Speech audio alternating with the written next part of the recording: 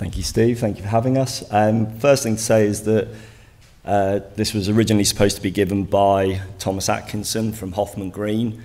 So you should have a suave and sophisticated Frenchman standing here delivering this to you, but unfortunately he couldn't make it for various travel reasons, so you've got me instead.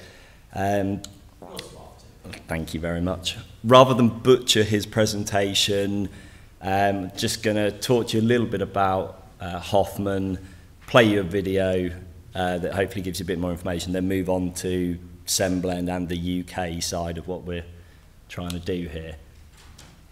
Hoffman was started in 2014, founded in 2014, so they've been developing novel cements for over a decade. They've gone through 10 years of R&D, of testing. They've raised 130 million euros through IPO. They've built 300,000 tonne of production capacity.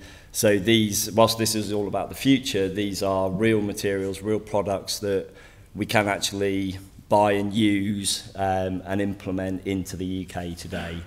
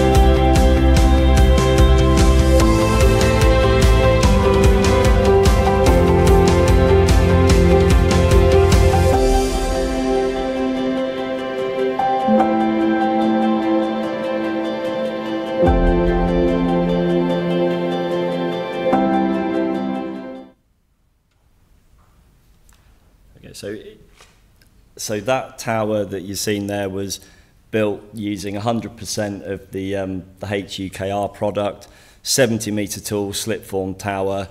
So in terms of does the product work, I think the answer is clearly yes from that demonstration alone.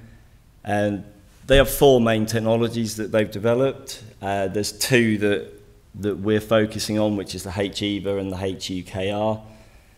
They seem to be the two that replicate cement characteristics and performance as well, the most closely that we've seen, and we seem to be having the most traction with here in the UK. The HEVA is calcined clay based, it's activated, and the HUKR is GGBS based, it's traditional alkali activated cement. So in terms of usability and production, the processes are the same.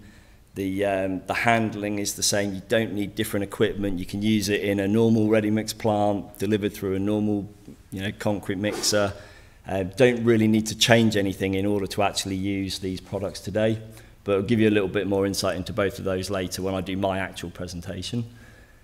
The only other thing from Hoffman that we really wanted to put up here is just to say this, for people that know what this term means, it's at a technology readiness level 9.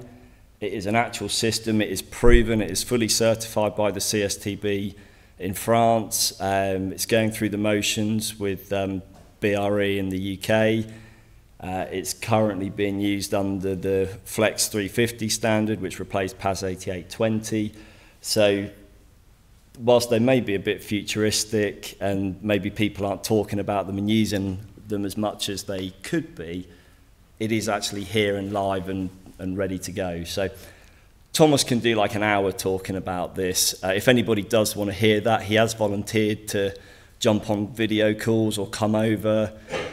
So just come and see us afterwards and we can set that up if anyone is interested. But in terms of me, the future for the UK, so I'm from a company called Semblend. We're relatively new, started in 2020.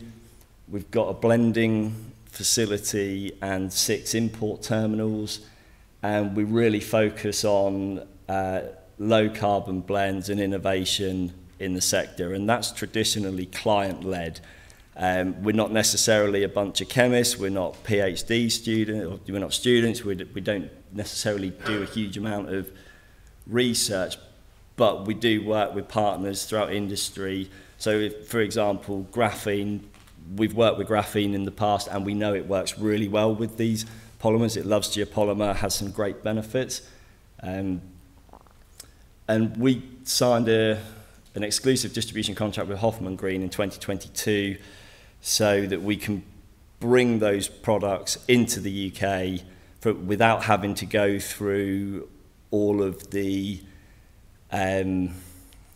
rigmarole effort, whatever you want to call it, to develop new products, get them into the market, get them certified and get them used. So as I said, we've got 6 terminals. They're geographically spread across the UK, and our blending plant is nicely situated in the middle of the country. So we've got a full geographical reach. We've sent blended materials down to Cornwall, to the Isle of Wight, up to Scottish Islands off the Highland coastline. So wherever there's a need, wherever we're engaged by clients to help deliver solutions, then we can do that anywhere. And it might just be one load out of a 1,000-ton job, just one trial, one section of a pavement with graphene blended into it, as an example. So we can really get to anywhere through the footprint that we've got. Specifically on the Hoffman products, we keep a stock in the UK. We keep 25 kg bags and bulk bags at our Runcorn depot, and we keep bulk products at our Rugeley plant. So realistically, within 24 hours of receiving an order, we can deliver these products to site. If it isn't something in stock or it's a bigger requirement and we have to bring it straight over from France, then generally speaking, 3 or 4 days, maybe a week, but we can get the product in bulk to sites in the UK at a short notice. We do often get questioned on the CO2 impact. What Thomas's presentation didn't show, because we took a lot of the slides out, was that the HUKR has an embodied CO2 leaving the factory in France of 188 kilograms per tonne, and the HEVA of 272. So compared to traditional cements, they're significantly lower, a fifth to a quarter of the embodied carbon. The extra haulage, we did a study for a client tendering for a job in London, and we had to calculate it. It added 41 kgs to haul the products from the factory in France up to our Runcorn depot, handle it and send it back down to London. So, in terms of that project, then had like 230 kgs per tonne delivered against the equivalent SEM 1 of probably 850 as a delivered value. So even with the extra logistics, still has a massively beneficial reduction in the CO2. And the way that we can reduce that even further, and we could probably knock another 30 kgs out, is to produce it in the UK ourselves. Hopefully next year we can have another slot and we can tell you all about the new facility that we've built in the UK, which hopefully is going to be coming online next year. Best way to tell everybody how it works is to show you how it's being used and what people are doing with it. So here's one case study. Client was Hemspan. It was a development in Borough Green in Cambridgeshire, and we used HUKR to do the slabs for these passive houses. The client's logic was, why would you invest in a novel production house? It had hemp insulation and various other sort of new and innovative characteristics to then put it on a concrete base. So they were fully supportive of using the HUKR. We worked really closely with them to go through the insurance. We worked with the insurance companies. We worked with building control, used the PAS 8820 as it was. I managed to get everybody on board so that we could actually deliver the project. It was 5 plots, insulated rafts. Each one had an average of 55 metres in it. The biggest challenge really was with the underfloor heating guys, so there was a lot of work went in with them about the warranties because they'd never seen or heard of an alkali activated cement before. But we got through all of that. We just, worked very closely with them. We've got really good technical support. Hoffman offer us very good technical support as well. So between us all, we were able to get everything approved in order to actually do the job. The client was also appreciative of the fact that it was a novel material, and they allowed us to effectively play with it. So we delivered them 25 kg bags. They knocked it up by hand. They used a mixer on site. They did their curb backings with it. They did gully surrounds. They were doing sort of, 5-to-1 mixes and all the sort of stuff that you would do on site. And it performed exactly as they thought it would, exactly as a traditional cement would, as a traditional concrete would. So then they let us play with a volumetric. So we did the first pour, first 55 metres, pumped through volumetrics. And then for the next 2 plots, they allowed us to play with full ready-mix truck. So used a local concrete production partner who emptied their slag silo for the day. We filled it with HUKR, and they poured the 60-odd cube for that day through a few mixes, all pumped, all as a C30. The pump operator, the guys on site, the guys laying it, the ground workers, everybody was it was just a normal day. They used the same equipment, they used the same floats, they used the same trowels. There was nothing different. They didn't experience anything different when using this material.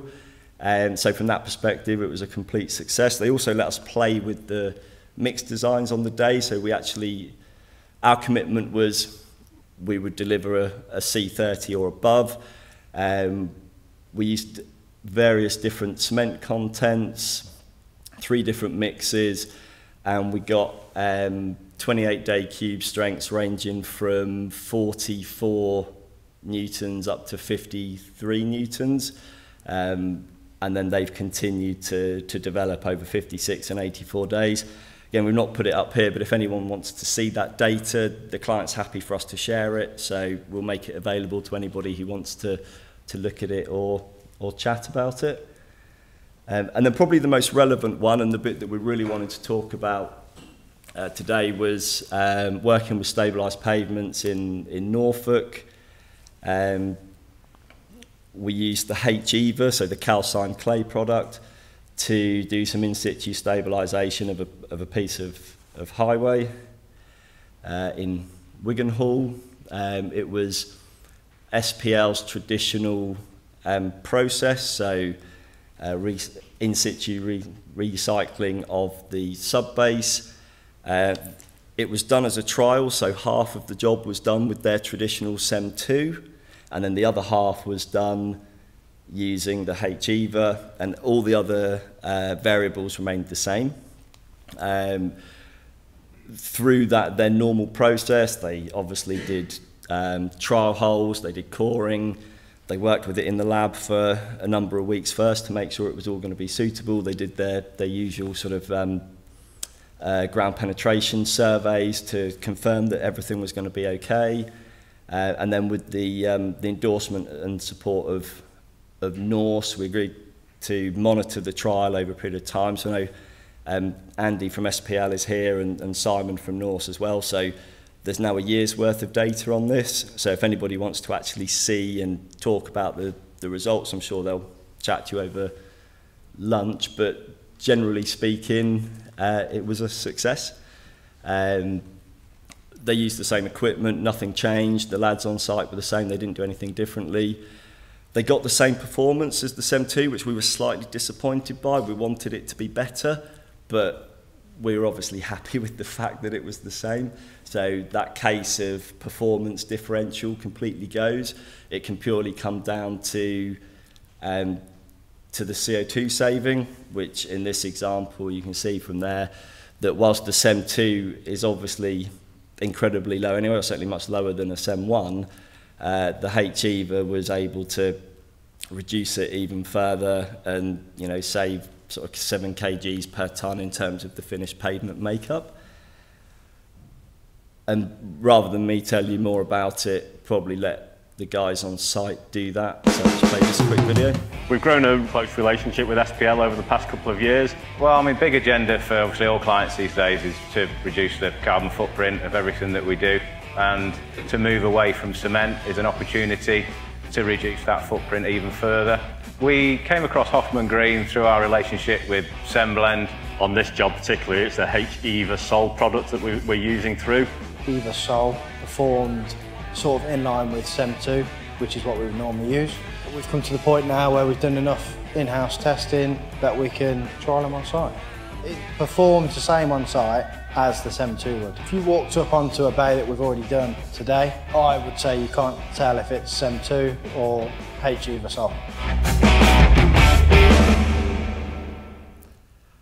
So there you have it. I think we were talking this morning that actually on a repeat visit recently, from a durability perspective, the piece of the road done with the H-EVA is actually in a better condition now than the road that was done with the SEM2, but we've got no data on that yet. Again, maybe Simon can share some of that later if required.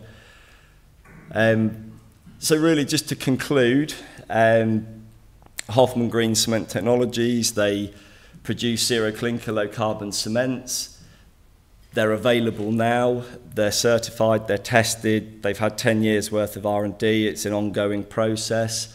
They spend more on R&D than anyone in France in terms of they're the biggest customer for the CITB. So, you know, they're constantly investing in the products and the development of the products. We import those products. We have stock of them in the UK. They are ready to use. They are easy to use. You don't have to change anything else. Everything else can stay the same. And whilst this is all about the future, they are actually immediately available. And you know, we're delivering some on Monday to another site in Cambridgeshire. So thank you very much for your time. If you need to know any more, then come and grab us and we'll happily chat to you about it. Thank you.